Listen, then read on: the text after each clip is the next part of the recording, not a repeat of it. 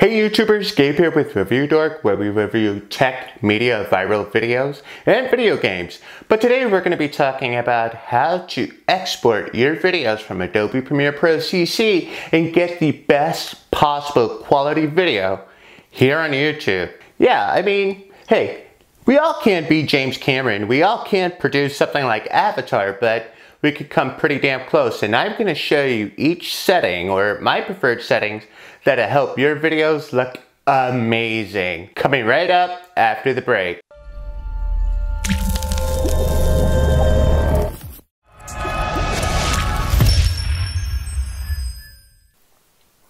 Alright guys, so before we jump into Adobe Premiere Pro and look at the export settings, or the export settings that I suggest for the best quality video uploads, let's look at the recommended upload encoding settings per the YouTube help page. Now, on this page, we see that they recommend an MP4. Okay, and we move down and we see the audio codec. So the sample rate, either 96 kilohertz or 48 kilohertz. The video codec, now this is important, and you'll see this in Adobe Premiere Pro when we get to that screen. The H.264, progressive scan, no interlacing, high profile. Now, remember this here, high profile, okay?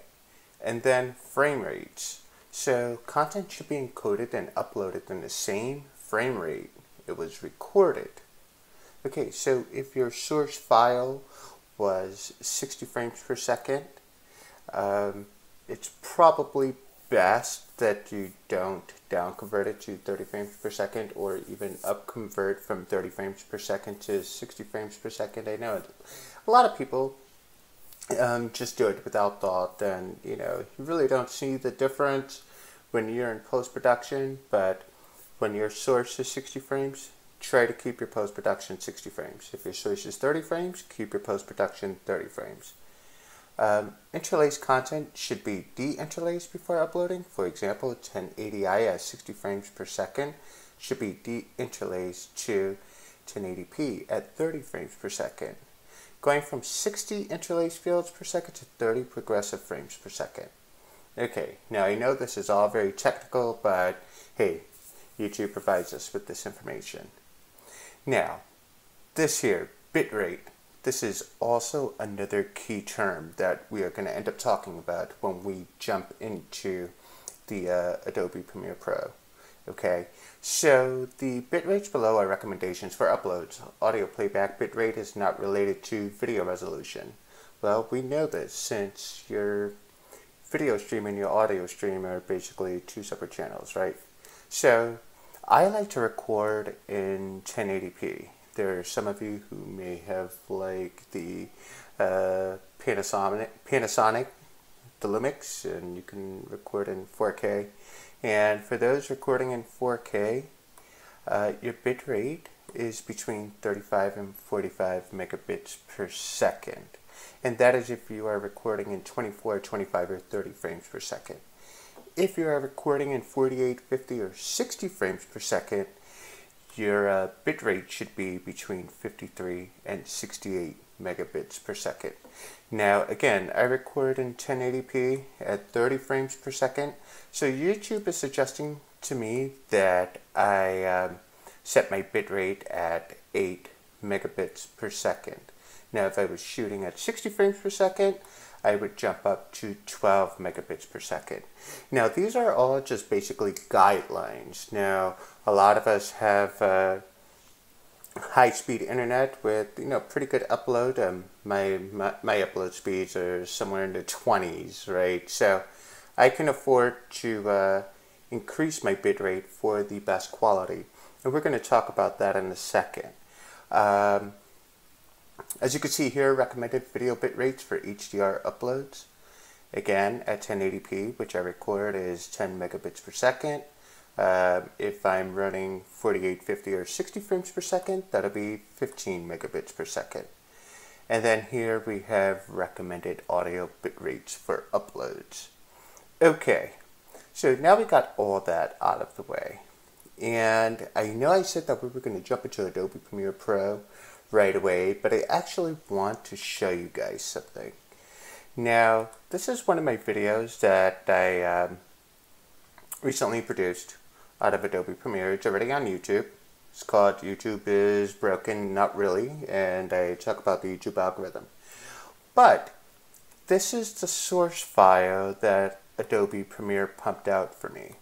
Now, if you see here, that file is 3 gigabytes. That is a very, very, very big file. Now, what I ended up doing was going into YouTube after it was processed and downloading the final product.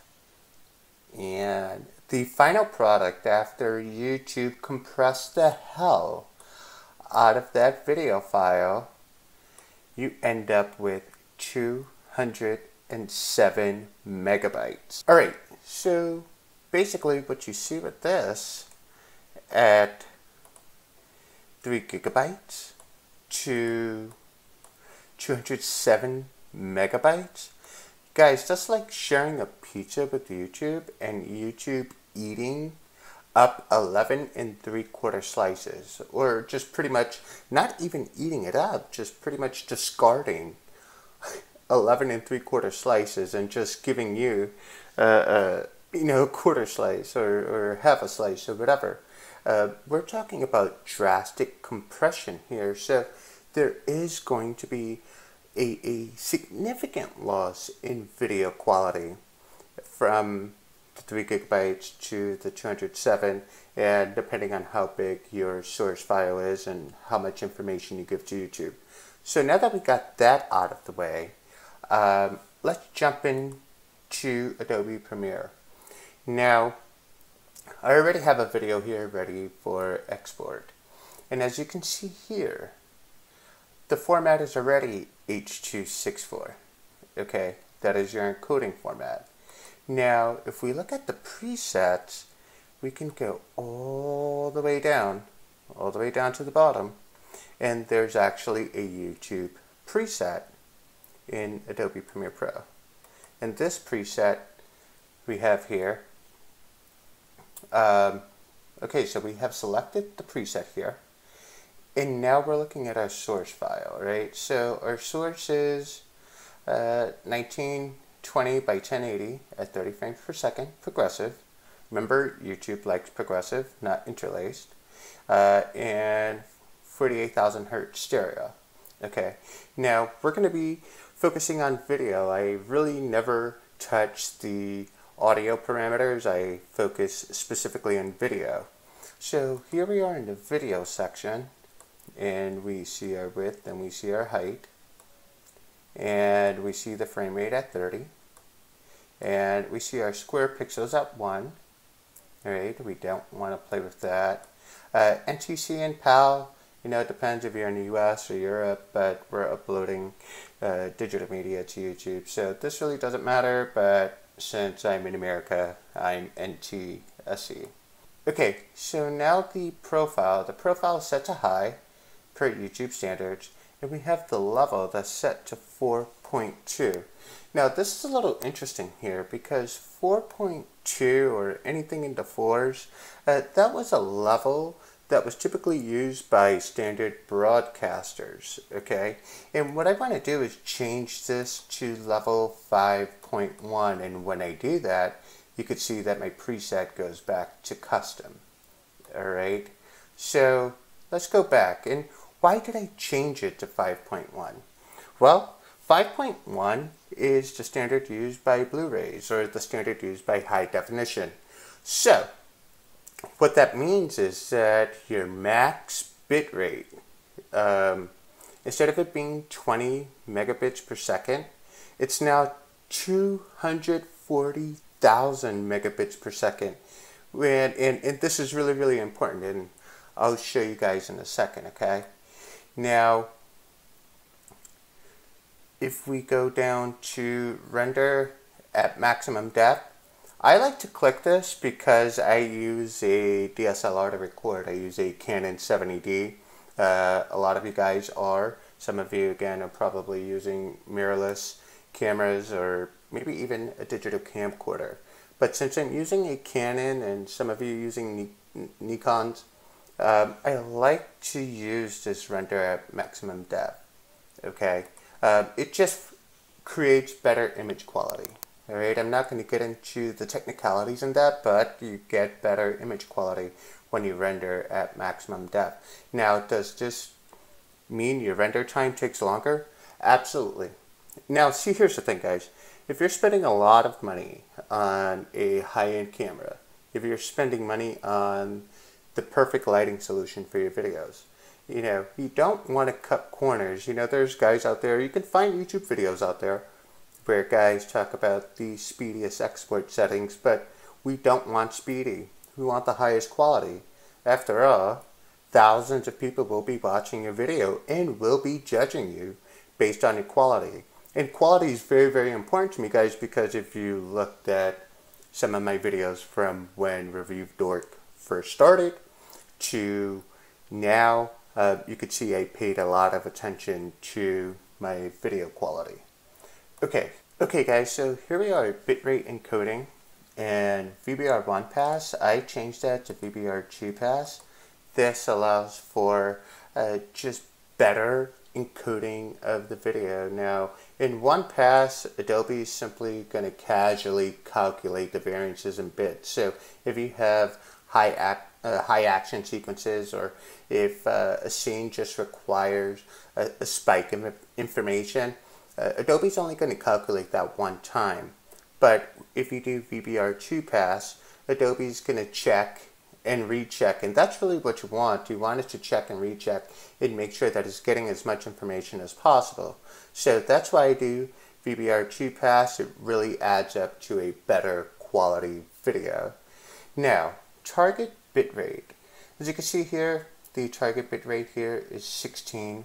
Now I have my level at 5.1 and I have my profile at high, but I set my target bitrate at 16 and my maximum bitrate, maybe throw it at 50.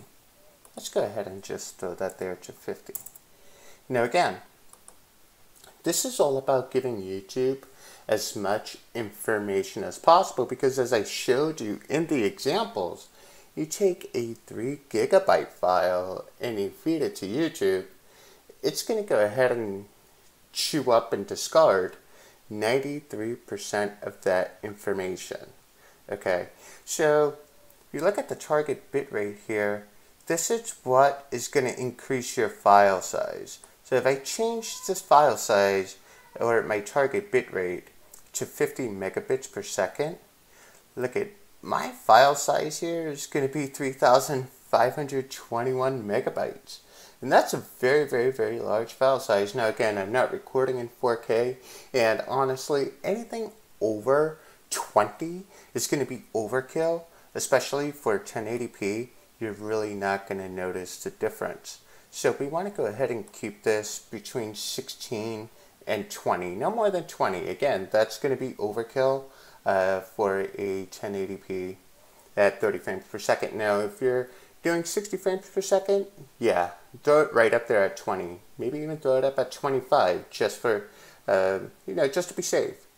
But that's pretty much it. These are the settings that I like to use. Now, I don't do keyframe distance. I don't worry about that. VR video, oh no, it's not a VR video. As far as maximum render quality, you can click this and it's not going to do much to your file size, but it's going to take its time rendering. Now, a video file like this is probably going to take my PC, and I'm running an Intel Core 7, it's probably going to take this PC about 20 minutes to render.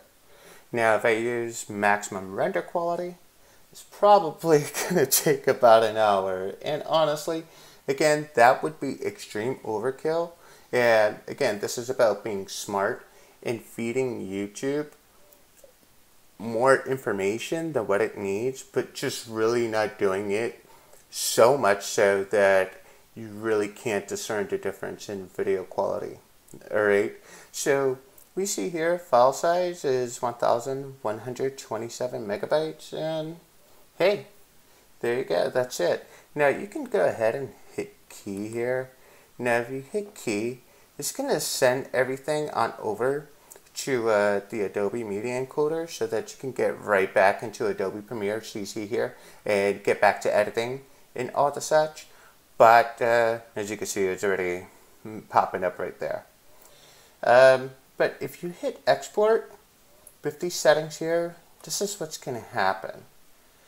You're going to see pass 1 of 2. So it's going to make one pass. That's going to take some time, and then it's going to make a second pass. Well guys, I hope you enjoyed this tutorial, and if you did, make sure you like, share, subscribe. Leave comments down below. Let me know what you think. Hit the subscribe button. Feed a poodle! Well, I don't really have a poodle, I have a lab, but if I had a poodle, that's what I would say. It just sounds cooler than feed a lab! Well, either way, I just don't really want to sound stupid saying it. Anyways guys, make sure you hit the subscribe button down below. This is Gabe with Review Dork. Peace!